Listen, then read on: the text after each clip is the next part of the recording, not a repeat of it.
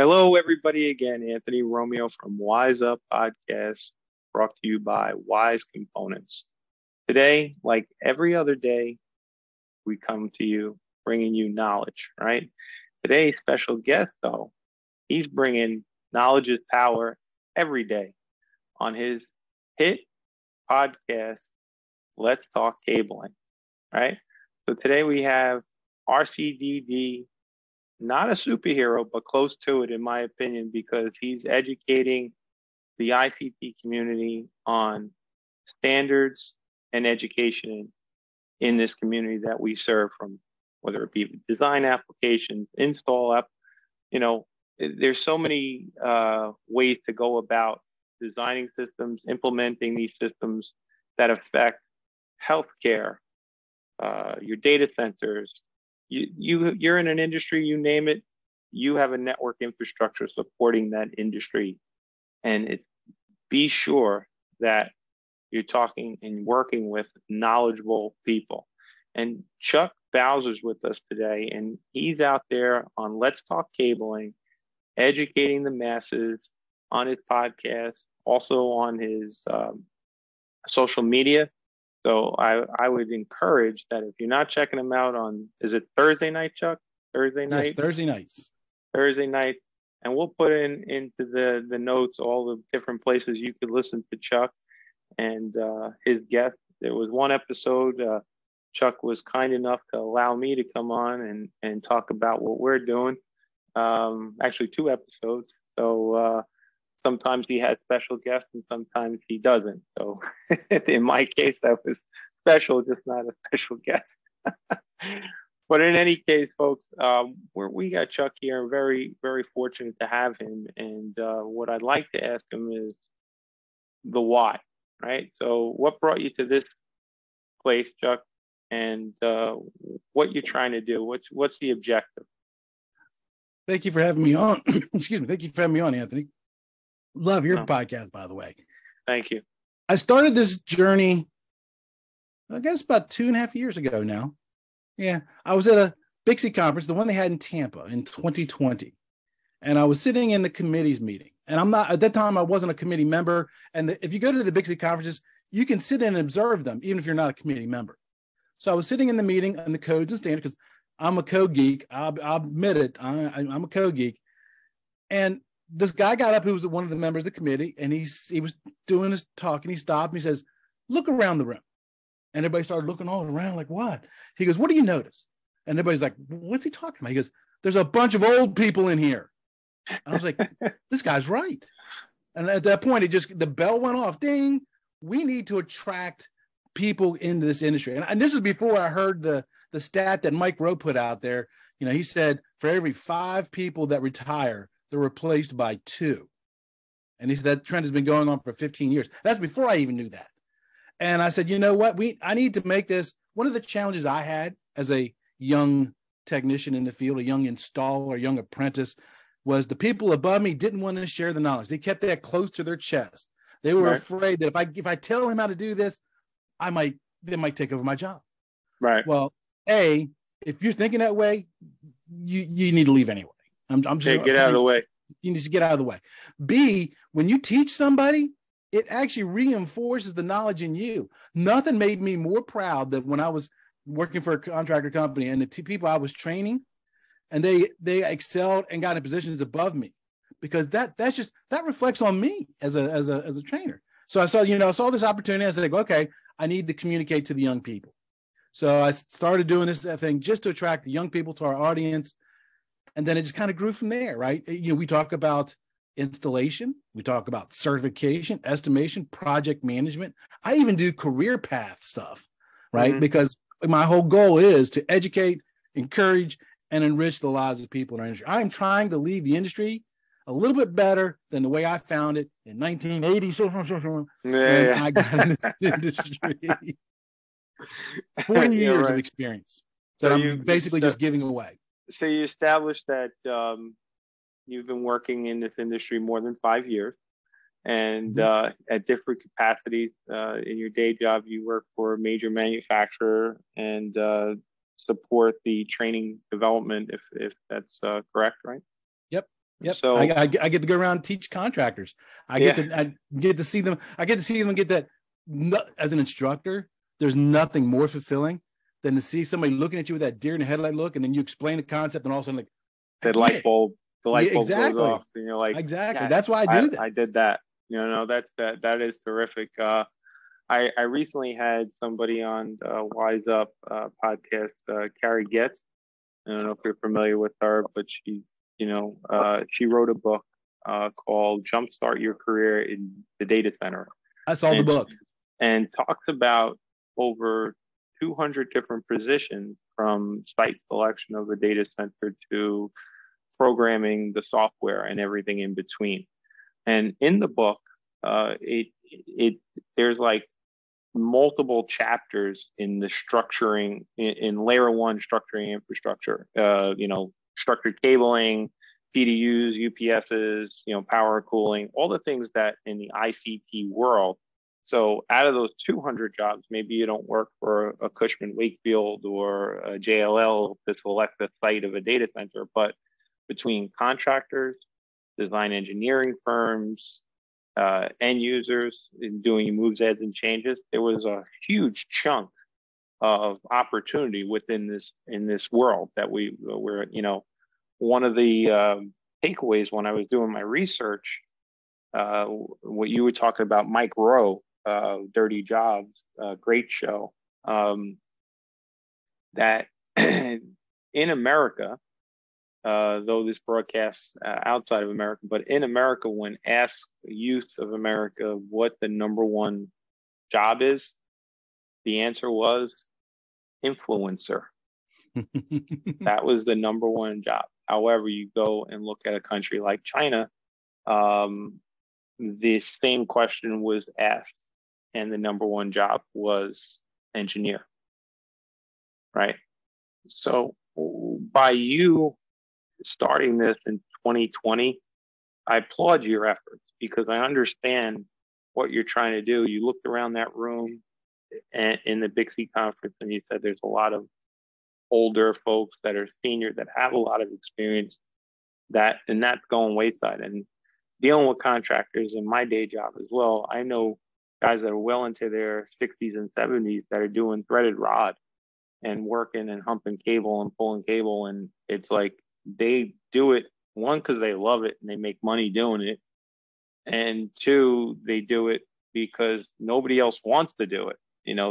Because they're blinded by the Instagram phenom or TikTok phenom. Mm-hmm. You created this platform. Knowledge is power is your slogan, right? So yep, it's so true. What's something that you hope to achieve, by doing this show? What's your goal?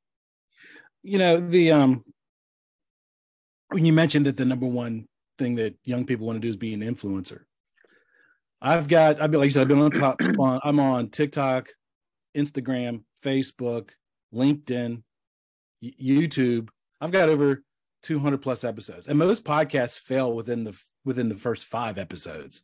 Yep. So it just shows you the pure tenacity, right?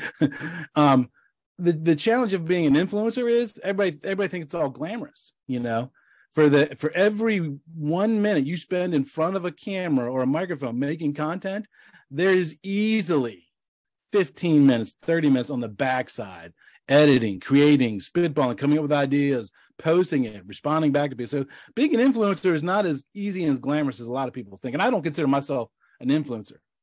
Right. Now, to address your question, I've kind of already gotten that, because I've always been a teacher. I've always been a mentor. And I think 2 years ago, Bixie started the mentoring program. I joined in as soon as I heard that. I couldn't join it fast enough. And I was like, dude, I need to be a part of that, because I've always been a mentor unofficially, right? And I have witnessed.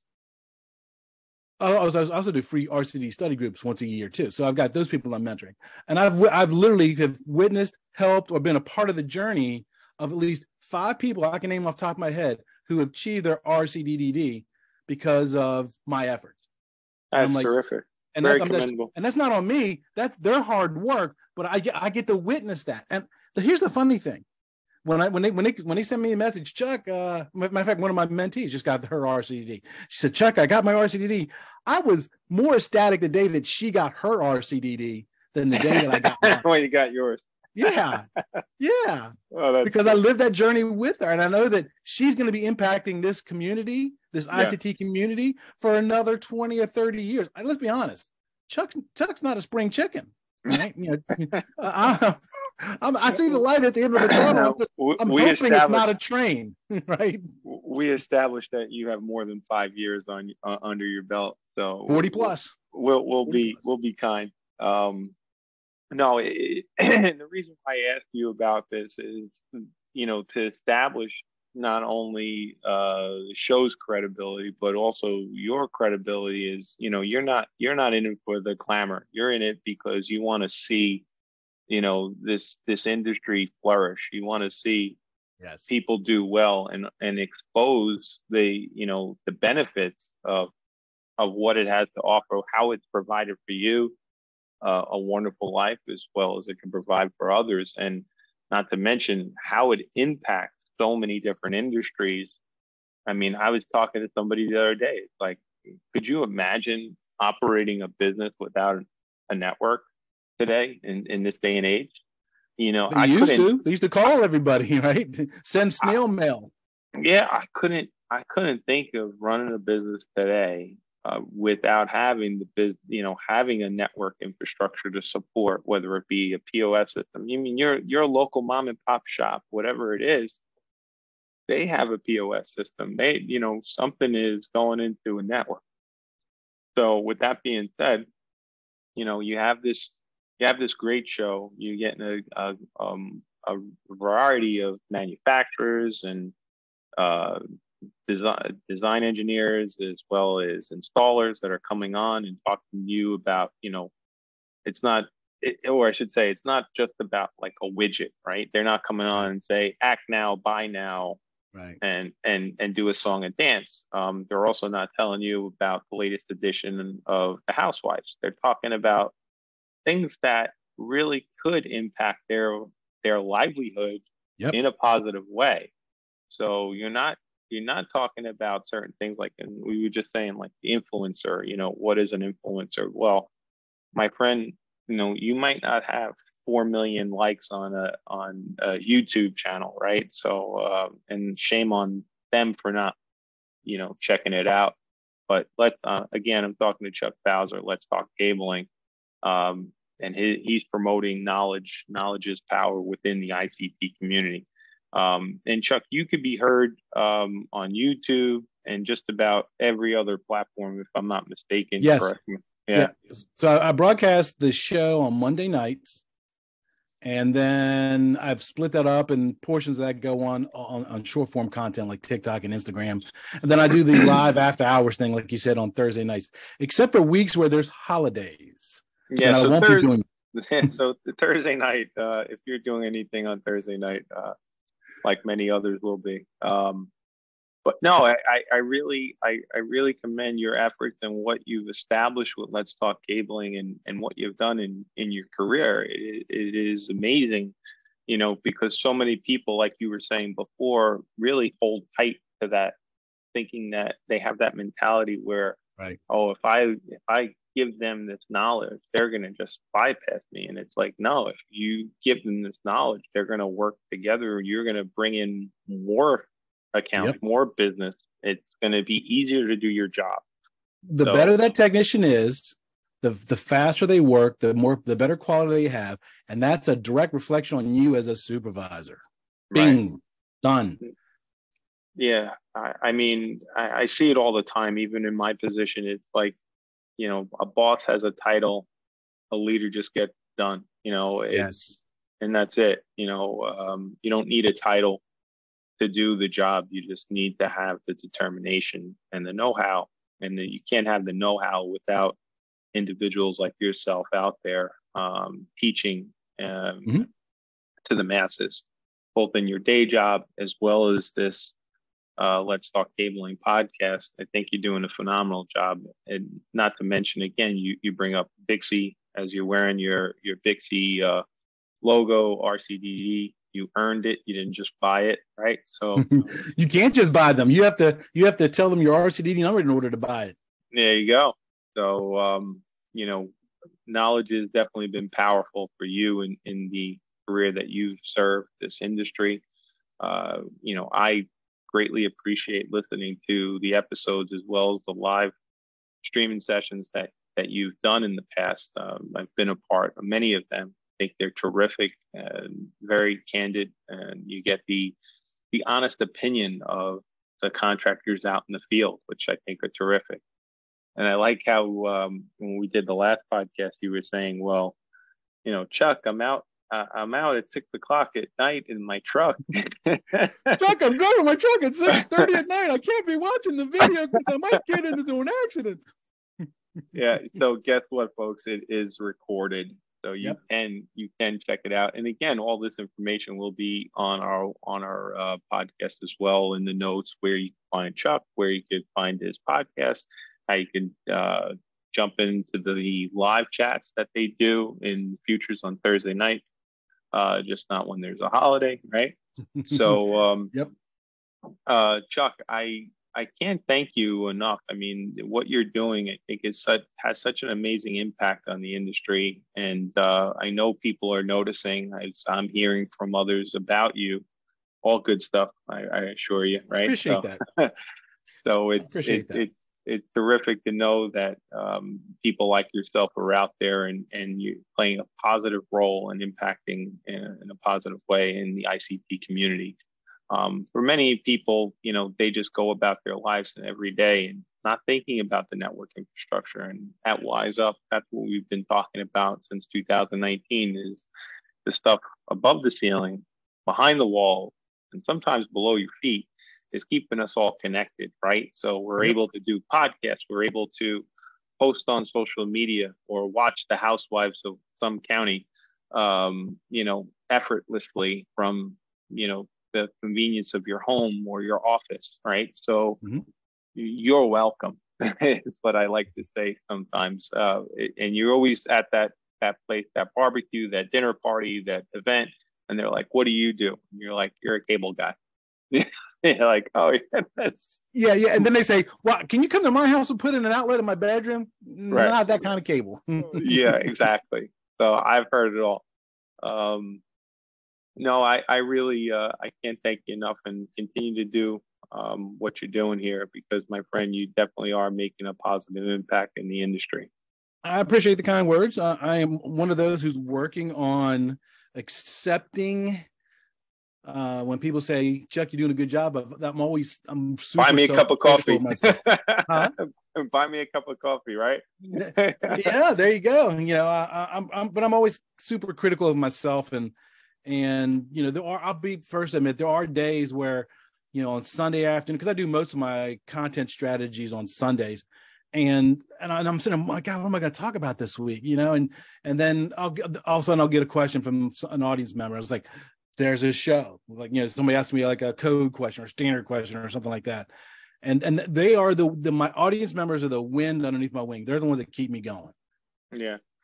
No, and again, I mean, there's like, you were talking about Sunday nights, and then how, you know, we come up with strategy to come up with these episodes for both WiseUP and Let's Talk Cabling, but the strategies are really endless. They're because they impact so many different industries. Like the picture behind me, you know, one major city, you know, every building is impacted by what we do. You know, from the design applications to the implementation of the structured cabling, and then, you know, to supplying, procuring materials. But that being said, if none of that happens, then it doesn't work. It just implodes, right? So, and if anybody wanted to, you know, be more supportive to your show, how do you go about that?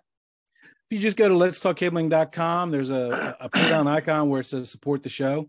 You can support it through Patreon. You can support it through going through the Amazon link. I'm even accepting corporate sponsors as well, too. Just any corporate sponsor, they're going to have to be aware of. My show's agnostic. So if you have a competitor, I will be talking about your competitor on the show. because it's the show's agnostic. Because to the end user in the field, to the guy who's putting up that plywood and putting in the blocks, he doesn't care what manufacturer made that. He just knows he's got to get it in and get it tested. So Right. my show's agnostic, 100%. No, that's a great point that you add, and I think that people, based on what you're saying, will check out Let's Talk Cable, and if they're not already listening to the YouTube channel or checking you out on social media and the Thursday night live shows, those are terrific. I do ask everybody to check it out, and do leave comments on our show on WiseUP, which could be streamed on Spotify, Apple, iTunes, Google Play, and basically however you stream. Now we're streaming in 12 countries. So we thank you for your comments, as Apple has continued to have us at a 5-star show. We really are appreciative to our subscribers, our fan base, and really, like Chuck and Let's Talk Cabling, we're just trying to bring it more attention to the importance of the stuff behind the walls, above the ceilings, below our feet, that's keeping us all connected. That's it. This is free of charge. We don't want any of your money. We just want to educate. I'm Anthony Romeo from WiseUP at Wise Components, and we've been talking with Chuck Bowser from Let's Talk Cabling. Thank you.